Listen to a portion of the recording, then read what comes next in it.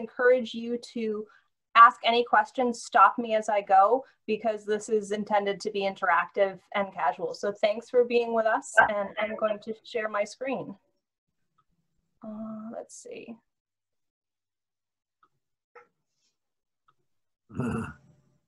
So nitrogen is something that we all deal with because it's part of who we are. It's in our DNA. It's part of the backbone. I'm trying to hide these little photos here so you don't see all of them and you can see the screen. It's also an important component of chlorophyll, and it's part of protein. So you eat nitrogen all the time when you're getting your protein. If you want to get more specific and zoom in and look at the molecules, you can see nitrogen is part of where nitrogen comes into the protein. It's part of the backbone, the 4 base pairs that are in DNA. It's also in RNA, and it's part of the pigment structure of chlorophyll. So, but really what we need to know is not only is it a building block of life, but plants and animals require it to grow. And the atmosphere that we breathe is mostly composed of nitrogen gas, or N2. It's about 78% nitrogen. So without nitrogen, we would not be alive. But nitrogen in excess can take an ecosystem's balance and throw it off. Nitrogen plays a role in the air, in the animals, in the plants, in the soil with the denitrifying bacteria, and in the water. It's interconnected with fossil fuels, fossil fuel emissions, all the cycles of life. And you can think about nitrification, denitrification, nitrogen fixation, and all the components. This is looking at sort of the nitrogen cycle in the water. And what we need to understand is some forms of nitrogen are important to feed organisms or to help them grow, but given too much of one thing, it can be toxic and it can cause pollution.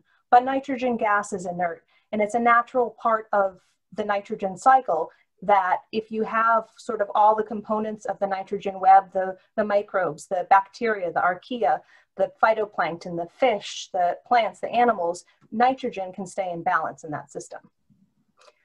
One form of nitrogen we all think about is what comes out in our own yards. Homes often have septic tanks rather than being hooked up to the sewer. And if you have a septic tank and a leach field, some amount of your nitrogen in the form of ammonium and nitrate are coming out into the groundwater, first in the soil and then to the groundwater. And if you're by a pond or an estuary or a river, that's making it through to that water area, some amount of it. So one question we want to think about is, where does the nitrogen come from? And to orient you, this is probably a pond you're all familiar with. Edgartown Great Pond, and the blue dots represent the stations where we, the collective we, specifically Julie, is water sampling multiple times a week. To the south, in the barrier beach right here, is where the breach is put. The breach is a cut in the barrier beach that's made manually by an excavator digging and removing the sand once the pond is above a certain height. Usually the pond's 3.5 feet above sea level or more before it's cut, so that the pond flows downhill and into the ocean. And it's not just about lowering the elevation of the pond when the cut happens, it's about lowering it and then creating a tidal exchange between ocean and pond. Organisms get exchanged, this nitrogen that can build up within the estuary gets reduced because the ocean is called oligotrophic. It has much less nitrogen than the pond itself. So this opening or cutting or breaching of the pond, which is made more efficient by dredging, which is moving the sediment that's north of the barrier beach, is a really important part of keeping Edgartown Great Pond and other systems that are similar healthy. Groundwater flows in, the freshwater source, often at the heads of coves around the pond. So looking around the watershed, the groundwater impacts of this pond, we have a wastewater treatment facility. We have Morning Glory Farm. There's an organic golf club or vineyard golf club. There's Slough Farm. There's a high density development to the east. And by contrast to the west, there are large tracts of land conserved by individual homeowners. And there's also the state forest. The reason, it's kind of a tale of two sides, east and west. The reason I want to highlight over here, the undeveloped land, is because that intact natural habitats have the ability to attenuate or transform nitrogen into a form that's not so harmful. If the sort of the cycle of life of the ecosystem's intact and the density is not very high, the nitrogen is not going to be a big problem for the ecosystem, because the fungi, the bacteria, the archaea are going to work together in the plants, and they have a natural system for transforming this nitrogen. The issue is when it's super dense in an area and we have more nitrogen than the normal natural intact environment can handle. Okay, so when we think about water quality and pond health, there's certain metrics or parameters that are set forth by the Massachusetts Estuary Program and also the EPA guidelines. That's a certain amount of oxygen, a pH that's near neutral, temperatures below 85 degrees. But what we're going to talk about mostly today is the nitrogen limit. And the total nitrogen set as a parameter for this pond is 0.5 milligrams per liter, or less than 0.5 milligrams per liter. In other systems on the vineyard that are considered eelgrass supporting habitats, the nitrogen limit is lower, closer to 0.3, such as Senja-Kataket. When the nitrogen limit was set for Edgartown Great Pond, it was set for a system that did not have eelgrass, except we all know there's a lot of eelgrass there. And if you talk to people who grew up around the pond, there historically was a lot of eelgrass. So this limit is actually a lot higher than is ideal for a system that supports eelgrass. And we want eelgrass for a number of reasons. It's a biodiversity hotspot. It's like a tropical rainforest in that lots of organisms live there and use it as habitat. It sequesters carbon for hundreds to thousands of years.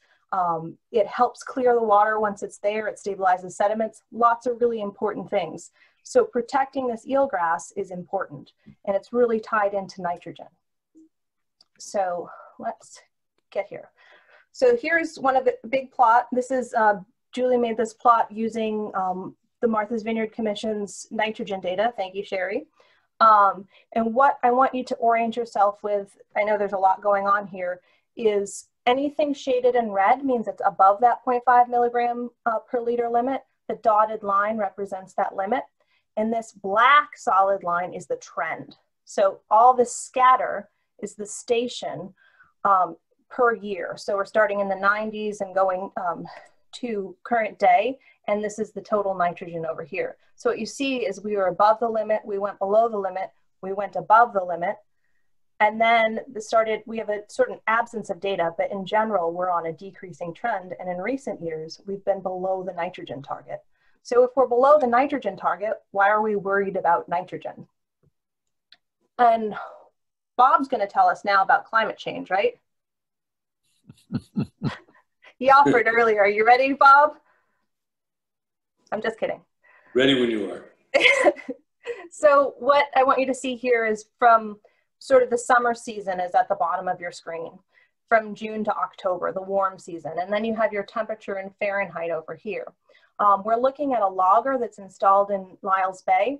And what I want you to follow are the colors. Blue is 2018, and the limit here of 85 degrees, below 85 is healthy, above 85 is not ideal. So in 2018, our warmest temperature happened in August. In 2019, our warmest temperature happened in July. So this was right after we had a pond cut and then a heat wave, and we exceeded our 85-degree limit. What happened in both of these years is we had an algal bloom. We'll get more into that later, or get into more of that later. But what I want you to see is we also have two peaks of heat in 2019. This is our data looking at 2020. 2020 is in black, and it's a cooler in general summer. But it's still quite warm. The pond's in the 80s right now. I think it was 82 when I checked it this afternoon. All right. So another lovely figure, courtesy of Julie. You can see this figure in our recently released Ecosystem Monitoring Program report. What we need to know is why the algal blooms happen. And they happen because when nitrogen or phosphate, depending on your system, saltwater systems are generally, the limiting nutrient is nitrogen. When they have enough of that fertilizer and you turn up the heat, macro or micro algal blooms can happen. And that's basically they catalyze the abundant or overgrowth of these organisms. Algae is present in the water. That's not a big deal. It's when they grow and they outcompete other things and they start to dominate an environment. And microscopic algae are things you're going to have to look on under a microscope to identify what they are. Macroalgae are big filamentous things you can grab in your hands. Okay, so moving you guys around, this is an aerial shot looking at the southeast corner of Agritown Great Pond. The sluice way would be over here for orientation. The cut would be this way. Algal blooms happen when you have enough heat and enough fertilizer. So Bob, can you turn down the climate for us? Can you cool it down? Do you have that ability? I do. Okay, well, please do, because then we don't have to worry about the nitrogen. But if you're taking what year was this? Out of work. What year was this picture? This is a photo from 2018. In 2018, the bloom sort of started in this southeast corner and spread to some other regions. In 2019, we also had a green filamentous macroalgal bloom. Didn't take over the whole pond, but started showing up in different places. What happened in 2019 that didn't happen in 2018 is it showed up earlier because the pond got hotter earlier. Has David Letterman seen this picture? I think so. Hopefully he didn't use it as his holiday card though. No. Okay, so let's see. So this is, if you look at sort of macroalgae, you can see it from above. You can see microalgae from above for that case. But if you start to look more clearly, see the lines through this algae, this filamentous algae? Those are prop scars. So someone's prop was covered in algae. If you take it out of the water, it looks a bit like, who's that green character? The Grinch. It feels like one of those like polyester toys. It's really a bizarre thing. So we had this naive idea that we could take it out of the water. But if you are really going to combat a large biomass of algae, you need like a harvester that floats, and other estuaries that are dealing with frequent and widespread algal blooms actually do invest in such an instrument. I just saw on Instagram today, our sister pond, Georgia Pond in the Hamptons, was doing that, and they were harvesting it. So let's be thankful that we don't have to do this all the time and that we don't have invasives all the time that we're dealing with that are killing the pond. In general, Agritown Great Pond's doing quite well. We had issues to deal with. We have climate change. And what we're trying to avoid is something called eutrophication. And that's when you have so much of the fertilizer or the nitrogen or phosphorus leaching into your water system that algae is blooming all the time, and you get into this cycle of decay. When the algae dies, the microbes that are in the sediment suck out the oxygen. You have a hypoxic system, and if it's too widespread, your fish can eventually die, and other organisms in the system. This is what we want to avoid. Agritown Great Pond is not eutrophic. We're trending in the right direction, but we still have challenges and need nitrogen reduction because we can't rely on Bob all the time to stop the heating up. Yeah. Okay, so this is what we want to avoid. You never want to be the pond that's shown, and this is what we want to avoid. So we went off island for our photos. So this is Georgia Pond. This is a south-ish facing beach in the Hamptons. It's a bit of a smaller system than Agritown Great Pond. And it also, they started their restoration work more recently. And so they've got more issues they're dealing with. They have higher density of housing around the pond in a smaller system. And when you're dealing with eutrophication, the more dense housing and the less volume of water, the harder the pressure is on your environment. And that was a blue-green algae bloom, so that's microalgae. This is a macroalgal bloom. And we've had some of this, but we haven't had it take over the entire pond. This is another image of the floating macroalgae. And what we want to avoid is having the pond closed to swimming and to fishing because of the health. This is something they've dealt with. And recently, the DEP just delisted Agritown Great Pond for shellfishing, which is even more conservative than swimming limits. So that means we're trending in the right direction. Back in '92, the Great Pond was put on the impairment list by the DEP. And so in 2020, it was lifted for the first time. Okay, so this is a picture of our water in Agritown Great Pond. We are pretty lucky. It's not perfect all the time, but we have many moments of beautiful clarity and health. This is a GoPro image of eelgrass and shellfish, and snorkeling through eelgrass in June is a really glorious thing. So if you've got the time, go out there. This is another really extensive meadow. This is in Lyles Bay, and it's quite lovely. And it's teeming with life. You can find all kinds of wonderful organisms in there. There's your biodiversity hotspot. What I want to remember is that at the same time we have these thriving parts of the pond, there are some parts that can be struggling. And it's not just certain coves that are struggling, but year to year, a place that's doing well can have trouble in the next year, because eelgrass is really an indicator of overall health of a system.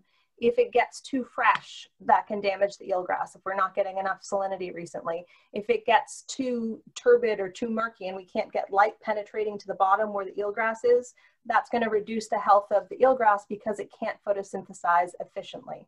So this is some macroalgae growing on the eelgrass. And again, it's not a blanket covering everything, but it exists. What we want to do is help kind of get our trend even better by reducing the overall nitrogen, because we can't stop the heating up of the pond, but we can reduce the nitrogen. So I'm going to focus on ways to do that.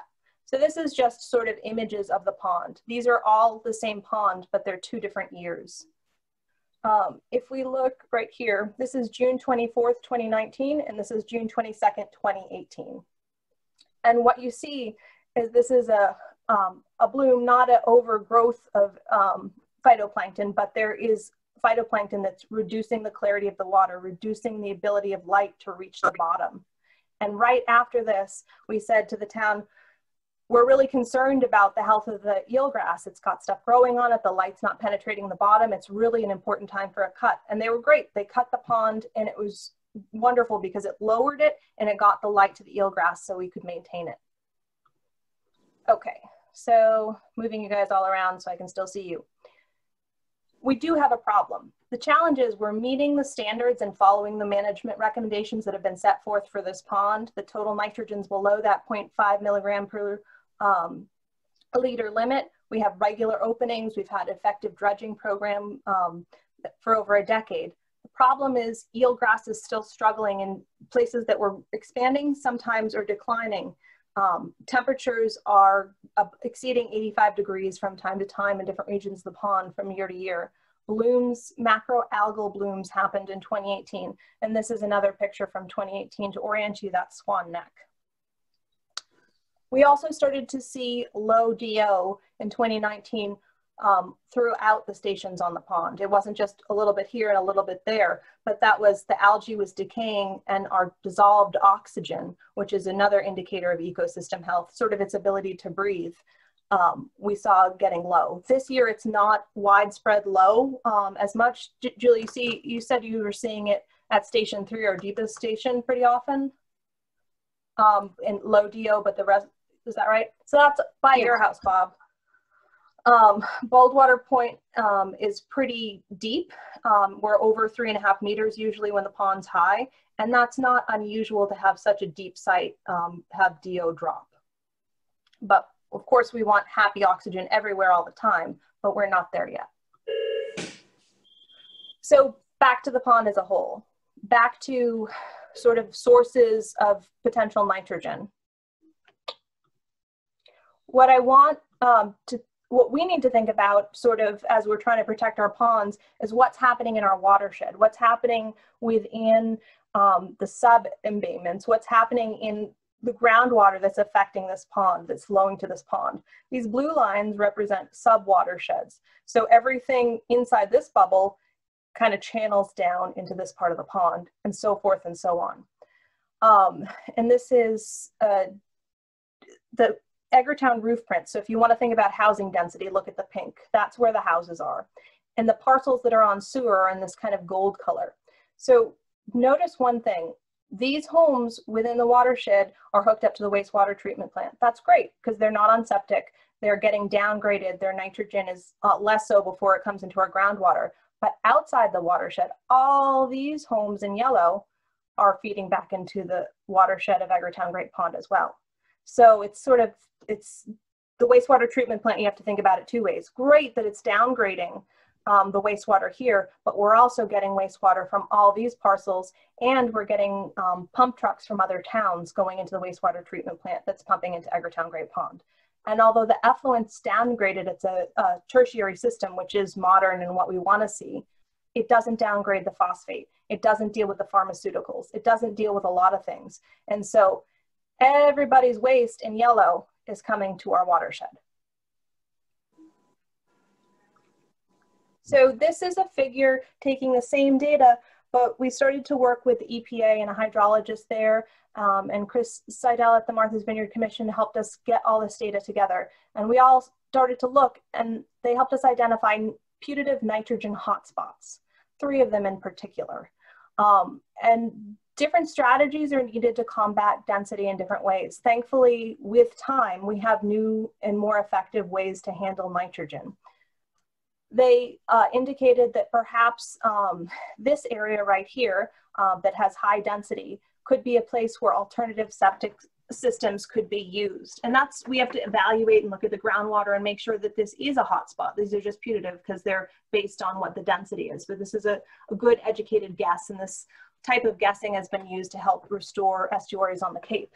So alternative septics are something that we're going to talk about in cocktails and conversations next week with John Smith. And he's an engineer that's installing systems right now on the vineyard that are currently permitted. There are lots of different types of alternative systems. The trick is making sure they're permitted in your area and there's enough data that says that they're effective and they're monitored.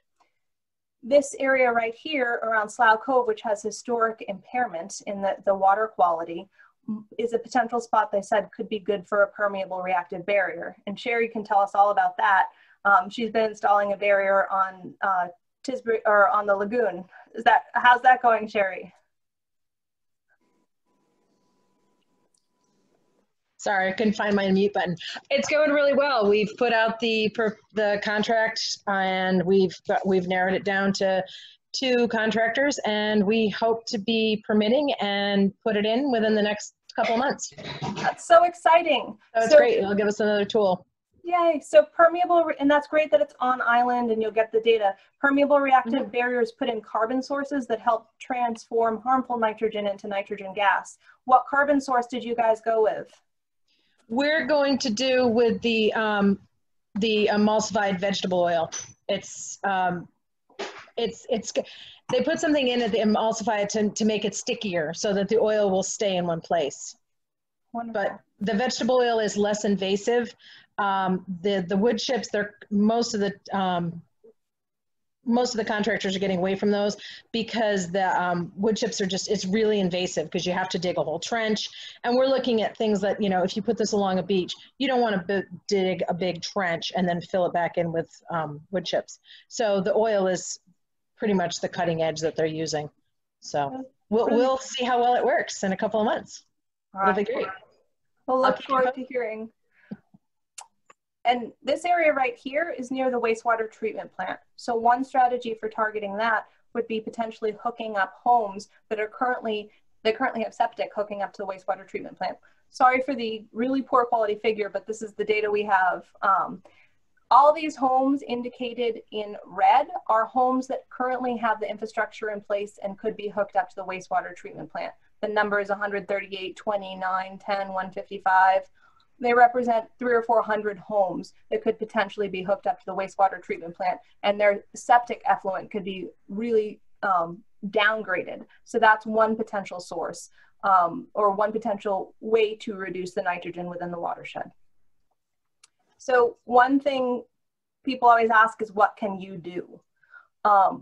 Choosing native landscapes, having ecosystems that are intact, as much as we can encourage that in people's individual lawns, having a vineyard lawn, or having less impermeable surfaces, or having more natural driveways, less impermeable surfaces, the more intact our habitats are, the more we can sort of encourage that natural ecosystem attenuation of nitrogen. There's lots of great tips in the Island Blue Pages. If you want to find this, you can find it on the Commission's website. You can find it on our website by typing in Blue Pages in the search bar. If you go inside, There's tips on what you can do for landscaping, things in your watershed, ways to reduce water usage, hazards, all kinds of stuff. A bunch of nonprofits on the vineyard worked hard to put this together, so there's a wealth of information. Using phosphate-free products is also suggested. Another thing that's important is supporting local land conservation. The more conserved land we have around our waterways, the less nitrogen that goes in, the happier the animals are. You can ask Luann about habitat corridors. But they also just have an ability, because nature is pretty amazing. The less we mess with it, sort of the less problems we have downstream. Another thing we can do is get informed. So thank you for being here, for participating in this. And we're hoping that you can join us for some of our future series, speaking with John Smith, who's an engineer, and also Kevin Banks, who's a superintendent of the Vineyard Golf Club. And he speaks around the world about green practices for organic landscape, ways that to be a bit gentler on the environment and protect it. And now I want to open it up to you guys, because this is not supposed to all be me talking. I'm going to stop sharing my screen so we can focus on all your faces. Does anyone have questions, thoughts to add? Are we taking, Bob, is it your turn for the climate change presentation? Tomorrow. Tomorrow, okay. We'll be back here. I have a question, Emily. Okay. So I'm curious, with the hotspots that you identified as places where you might be able to attenuate some of the nitrogen by changing septic systems or practices there, does your pond station data tell you anything about those hotspots? Or when the nitrogen comes into the pond, is it too attenuated to limit it to a station? Those are two kind of separate questions. So historically and currently, different parts of the ecosystem, parts of the pond, different coves are healthier than others. Meshacket, which is where the wastewater treatment facility is, and Slough Cove, a lot of things that are on the eastern shore, they have water quality that's not as good as other places. And although it's not terrible because the whole pond has circulation, but there are longer term measures that tell us that there's a history of impairment. If you look at the carbon composition in the sediments in those places with historic water quality impairment, there's more carbon. That means there have been blooms that have decayed, and instead of having just a sandy sediment, you have a lot of decayed life left over. You also have less eelgrass in some places because of the historical impairment. If you want to understand, is that nitrogen coming in to the pond? Are we seeing it in our water quality data? One way to evaluate that, not only just looking at groundwater, and that's something we should do, but you could take point samples of the water, analyze the nitrogen when the pond is low. We're not tidal that much, so you'd have to have it kind of low tide, low pond, and look at what the nitrogen concentration is at the heads of those coves. And that's something that we do want to do. And that gives us sort of an understanding of what's in the groundwater. It's not exactly, and we need to look at that too, but that would answer some of your question and our questions. Right. So excellent question. Other questions? Hey, Bob. Emily, when you look at when the hottest period or time date for the pond occurs from one year to the next, wouldn't that be significantly affected by the timing of openings? Excellent question, and yes, it can be. Last year we saw something unusual. Normally we see peak temperature in August. We've had a lot of time to heat up, and we usually see it around mid-August, but in 2019, because the cut happened right before a heat wave, the ponds heated up very quickly. So we had, when you're at low pond, that means the volume of your water is less, and so it can heat up a lot more quickly. So the pond actually heated up in July to two peak heats, one close to 85 degrees and one exceeding 85 degrees in July instead of August last year. So normally when you think of making a breach in the pond and bringing in that nice salty water that's clean, we think, yay, it's great, and it's going to lower the temperature because the ocean's cooler than the pond. The problem is the pond stayed low, and then we had, was it 3 or more days of 90 degrees? It might have even been a week, and the pond really heated up. And there's an inverse relationship between heat and the ability of oxygen to be dissolved in water. And also the same is true for salinity. So the salty ocean water, the low volume, meant that we could physically, less oxygen could be present. And that was a factor that probably led to the widespread low dissolved oxygen in addition to decaying algae in 2019. Do you have more thoughts, Julie? Because I just realized you can answer these questions and I can drink wine.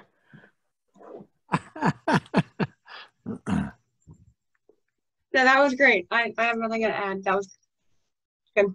Can you tell us what you're seeing in right now in 2020 around the pond? Because you do monthly reports that I've been enjoying your work, but I haven't shared it widely enough. What are you seeing? Because everyone needs an update. Okay. Yeah, so I go out twice a week, and this year it's been cooler than 2019. I don't know if you noticed on that temperature plot, but the black line was 2020, and it was actually a lot lower than 2019, especially in July. It has been hot recently, so I think August will be our peak temperatures.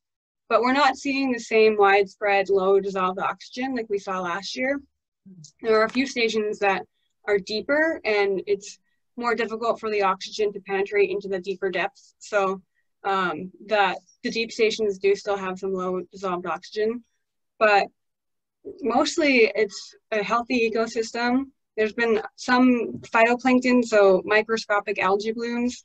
If you're on the pond, you might notice it's a little more cloudy and water looks green, and that's from the phytoplankton. But that is totally normal and probably related to the higher temperatures that we've had recently. So we're hoping for a cut soon. The salinity is a lot lower than last year. It's about 12 to 13 parts per thousand, and the ocean is about 30, 32 parts per thousand. So we want it to be in the 20s. So we're overdue for rain and for a cut, and hopefully we can get that in the next couple weeks and then get the salinity up. Is it 12 to 13 down by the south part of the pond? Yeah, it's probably about 13, 14 in the south part of the pond, but yeah, it's still very low over there. We don't normally see it this low this time of year, but the last two cuts have not increased the salinity a lot. And this is following a year without dredging. And so now that it's the good and the bad, we have a natural experiment to see what the pond circulation was like with dredging, which means the salinity was reaching all the coves and getting about plus 10, plus 13, plus, I don't remember the highest change in parts per thousand. But with the most recent cuts, the coves were not salting up. And that means our seawater was not flushing them and was not reaching all corners of the pond and raising the overall or average salinity.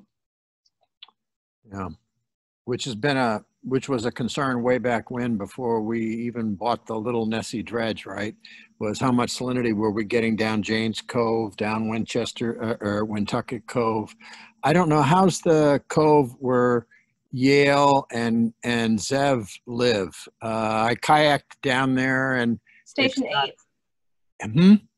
I'm telling Julie Station 8 so she knows where to. Okay, all right. It just seemed a little thicker than some other places when you went all the way down to the end. And I don't know if that's an area that's struggling relatively. But the place that seems to be really thick and hasn't gotten better in a long time, is it called Job's Neck Pond? It's the little bitty pond. What do you mean by thick?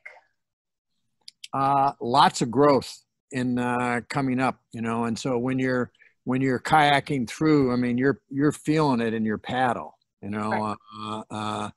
And it's by far the thickest this year, and has been by far many years now in that Job's Neck area. I don't know if there was even some sort of shoveling, which is what was done in the old days, and or dredging of some sort to open that up. But while the pond's gotten better, that little Job's Neck pond hasn't.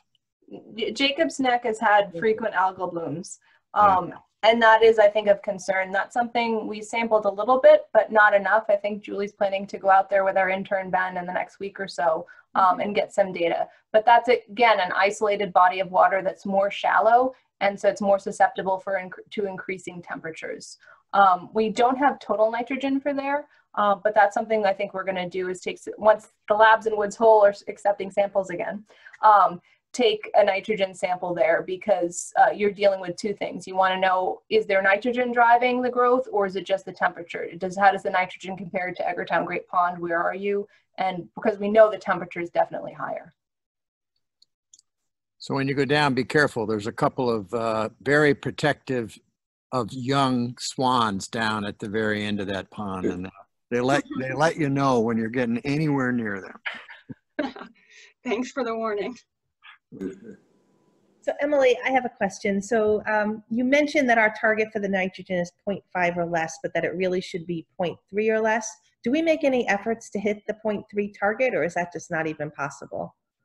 Right now, okay, so when I talked to the EPA about this, they said, you want to lower your limits? Yeah, no right. one does that. That's crazy.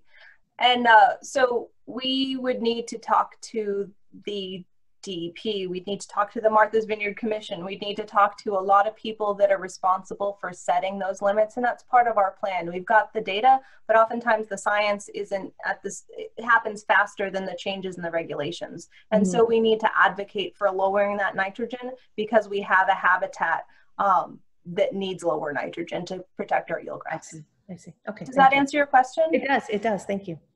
I wish science, like the data, informed management decisions immediately, but that is that's politics interfacing with science, and it slows things down a little bit. That's all you have to say. Oh, well, if there are no more questions, I just want to say thank you to everybody for making this time and for caring about our local waters. This is really important.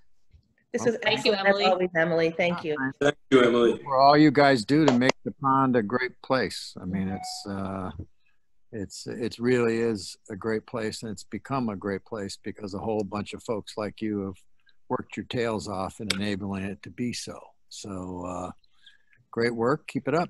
Yeah, we're very grateful. Thank you. Our pleasure. And thank you, Joe, because I know you were doing it long before we all started.